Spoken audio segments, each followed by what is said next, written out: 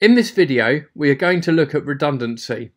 There are different types of redundancy available on our processors. Depending on which one you are using, some or all of them will be available. Let's start with closed loop redundancy.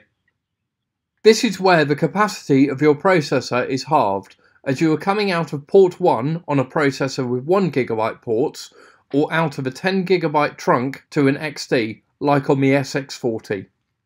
This goes to your panels, and then when you have reached the last panel in your string, this either returns to port 2 or the corresponding port on your second XD, and then to trunk B. The same applies to port 3 returning to port 4, or trunk C returning to trunk D on the SX40. This creates a closed loop where the processors can get a signal to every panel in your string using the two ports. So if there was an interruption in the signal getting to the panel, for example a cable being knocked out, the processor detects this and the signal is then sent in the other direction using the second port in the loop. When a closed loop fails over to the second port, the error is almost unnoticeable to the human eye, and your LED wall will continue to operate as normal. To enable this feature, you need to select the network button in your pipeline, and then on the right hand side, select redundancy options you want to use and confirm it.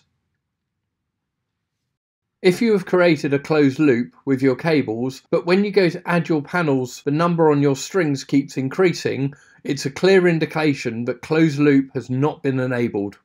You can see in this diagram. Finally, you can view how your panels and processors are connected by viewing this in the topology on your processor. Here you can verify how everything is configured. The other redundancy option which is available on the SX40 is processor redundancy, which adds a second processor to your setup. Both maintain a heartbeat between the processors, and should there be an issue detected with, for example, the loss of power, signal, or if you need to manually switch to the second processor, your panels are associated automatically. You will experience a short delay in your output while this occurs. Processor redundancy can be accessed by pressing the failover button on the right hand side of your pipeline on the SX40. Here you can set the role of the processor and what will cause it to switch to the second processor. It's important to ensure your processors are receiving the same video signal and both have the same show file loaded. However, it's simply a case of saving it onto a USB stick on your primary processor and loading it onto your second processor.